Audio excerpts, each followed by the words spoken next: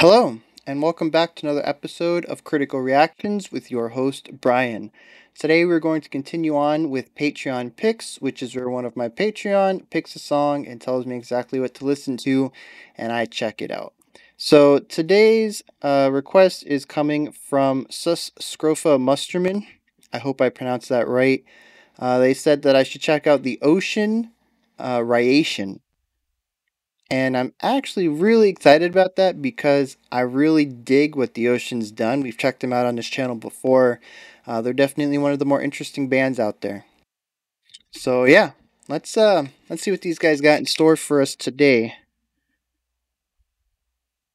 This one's like 11 minutes long, so kick back, throw that recliner back if you want, and just chill to some cool music, I'm going to assume.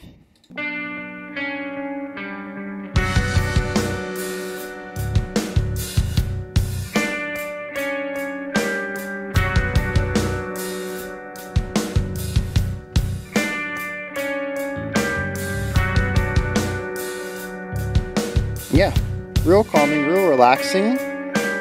A little bit of tension in there, but the chords are resolving very nicely, so it's not an overarching tension, more of a tension for a beat.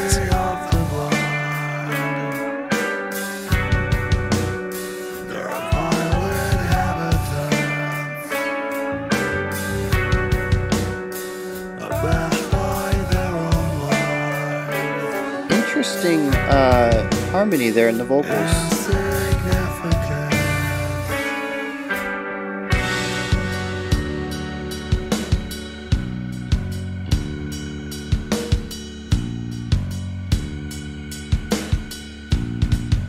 Ooh, I like that little bass kick rhythm there.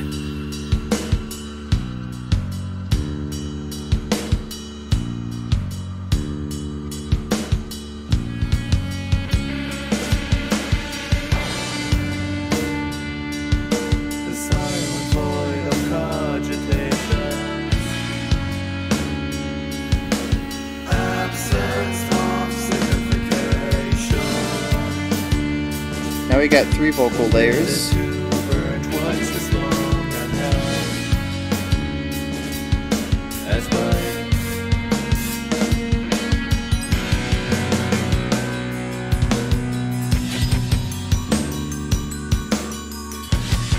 Love the usage bells there. Not hand bells, but like xylophone marimba kind of bells.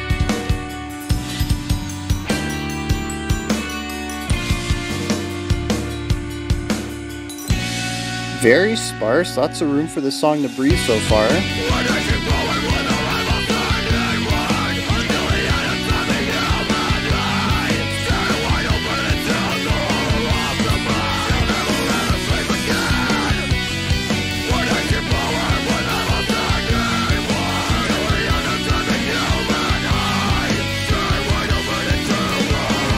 That guitar riff almost has like a Latin edge to it.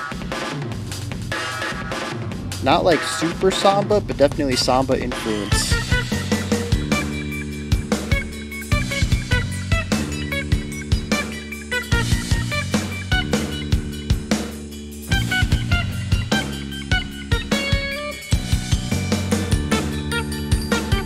Really funky.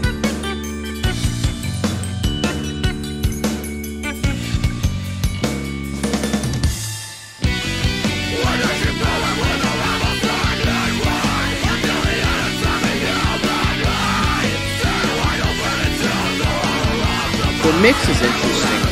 I'm going to touch on that later though.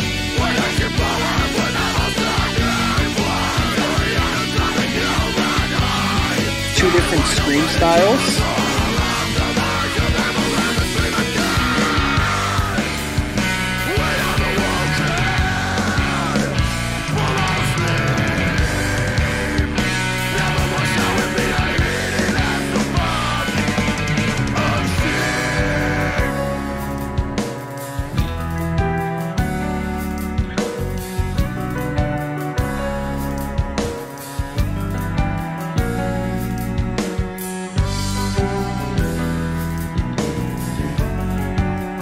Really beautiful melodic ideas going on here. Really cool layering and interweaving of the different musical lines from each of the instruments to create an overlaying musical idea.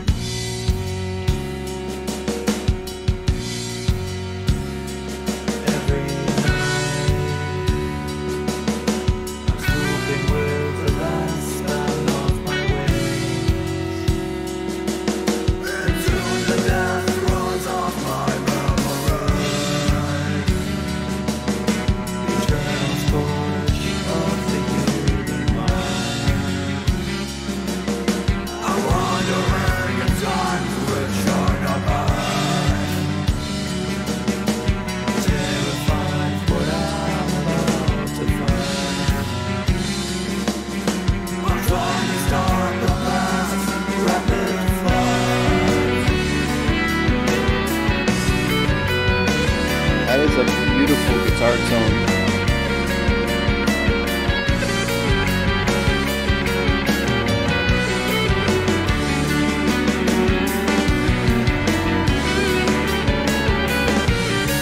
Nice counter melody going on between the guitar and the violin.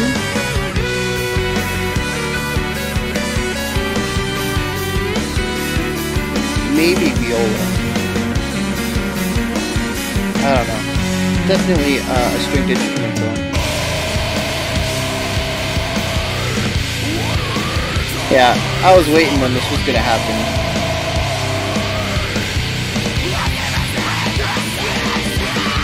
I mean, 6 minutes is a long time to go with that restrained feel, but the payoff, well worth it.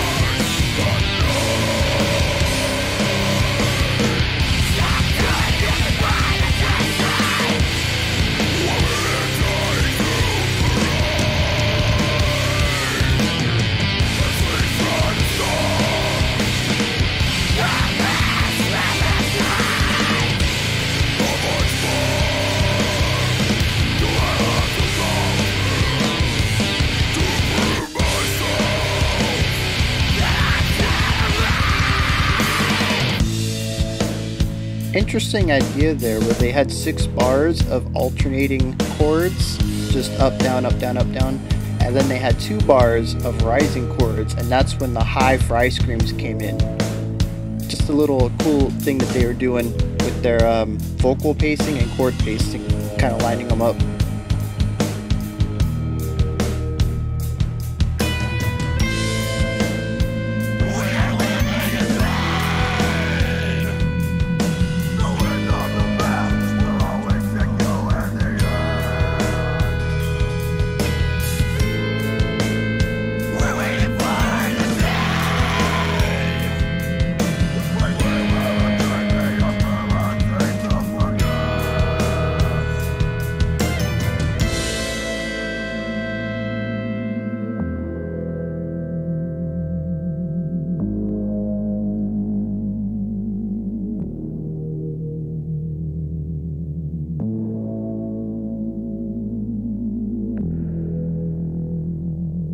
Really cool effect on that bass. And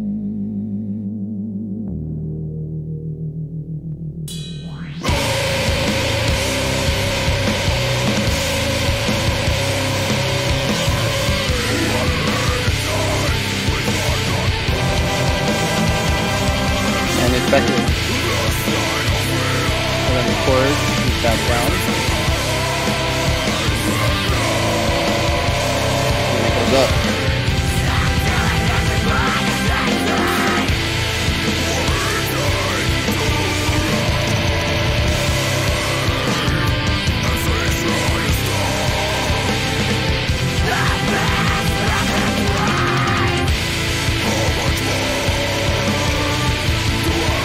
I didn't hear that orchestra last time.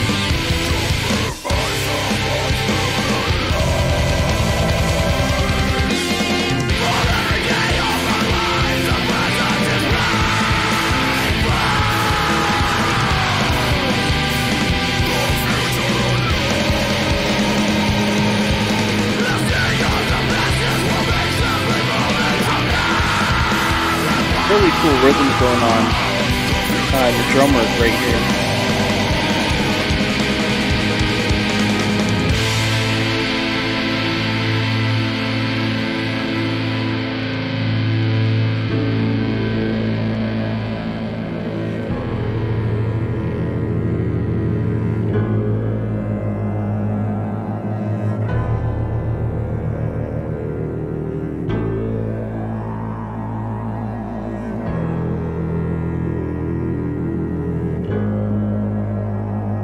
This is the same chord progression from earlier with the warble bass that I commented on.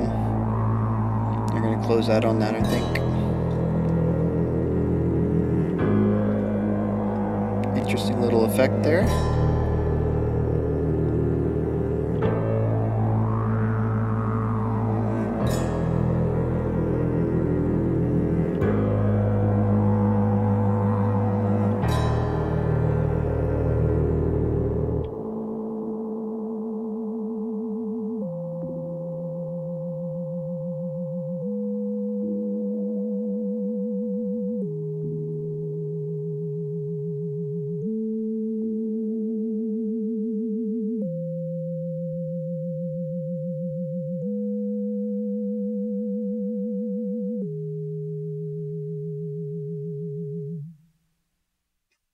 All right, someone's got to hit me up on these lyrics, what the song means, because there's a lot of those like science fiction-y transmission sounds going on.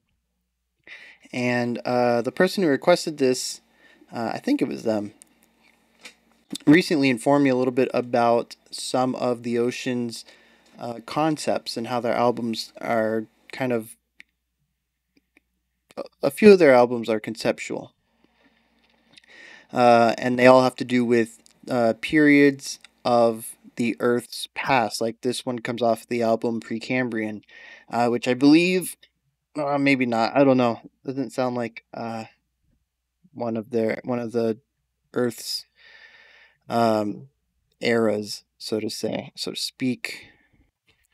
I'm not gonna look it up now. Anyways, though, I do want to comment about a lot of the music in this song, though.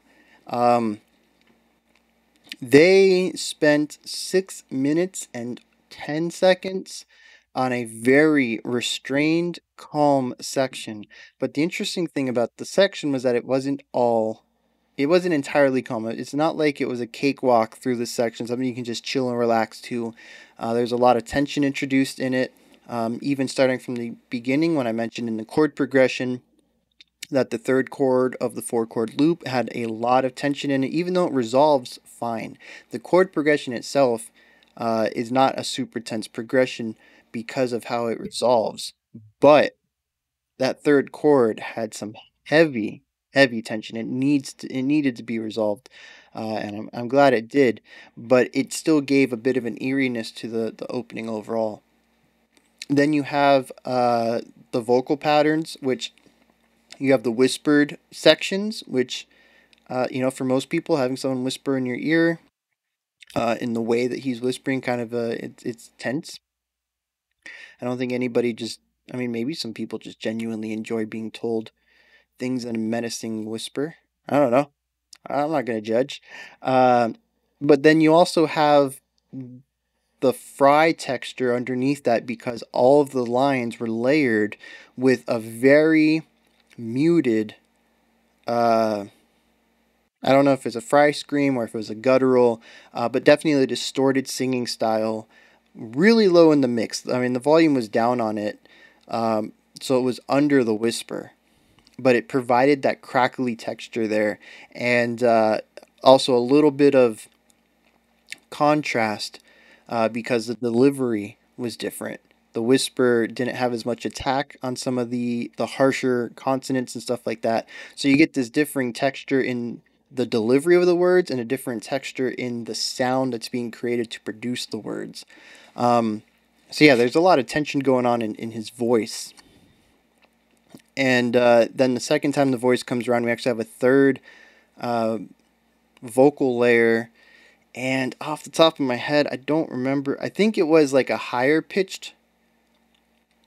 Maybe it was just a pitched one. You had your scream, your muted scream, and then the whisper, and then a quiet pitched one. I think that's what it was. Um, but yeah, you had your three layers all saying the same thing, but again, different textures, different deliveries, and just it's 6 minutes of off-settling beauty. Unsettling beauty, I think that's the word I'm looking for. Unsettling beauty. There's a lot of really gorgeous lines in the guitar work, the bass work.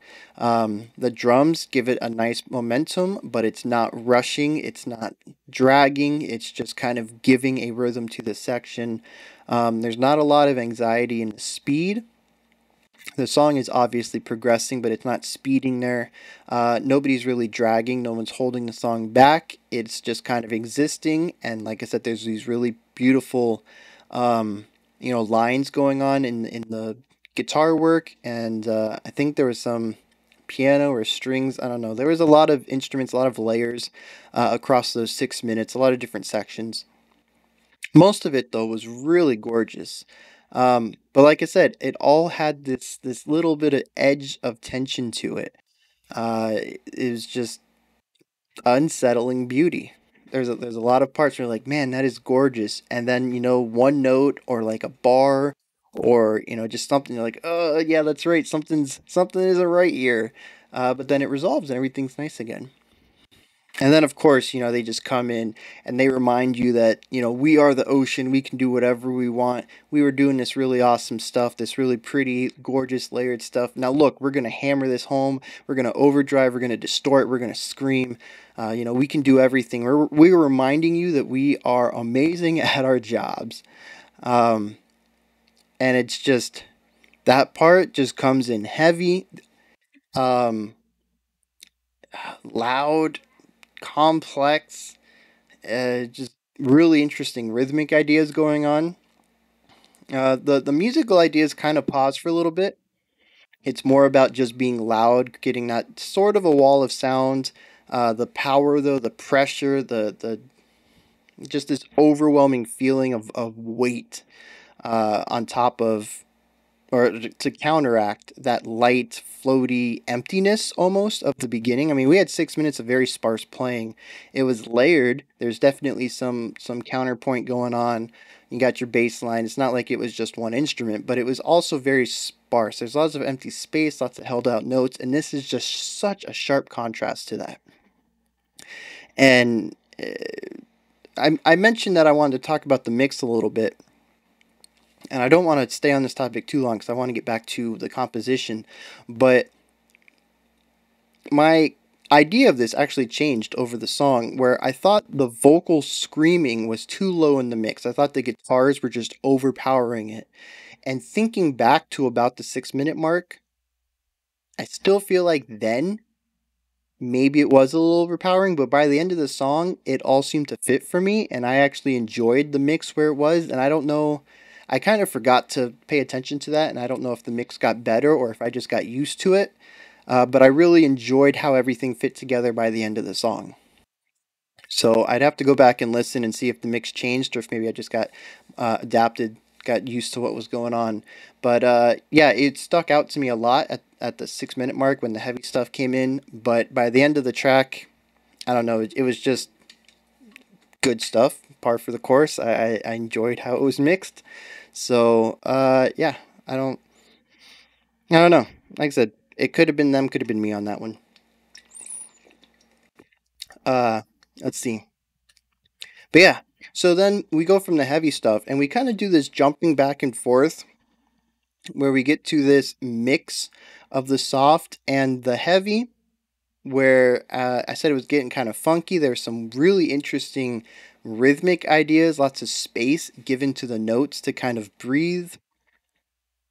Um, and then we also have the section with the bass, where it's mostly the bass doing this warble thing and kind of laying down the groundwork for a chord progression. And then we have the ending section, which is also, it appeared two sections before it, which was the part with the low screaming and then the high screaming that I pointed out that lined up with the chord progression. So the ending was mostly a repetition of two ideas back to back. The bass and then oh no, it'd be the loud screaming part, and then the bass, and then the loud screaming part, and then the bass to the outro, which leads with that same bass progression, but using different sounds and textures to showcase it. Ending with an electronic wave.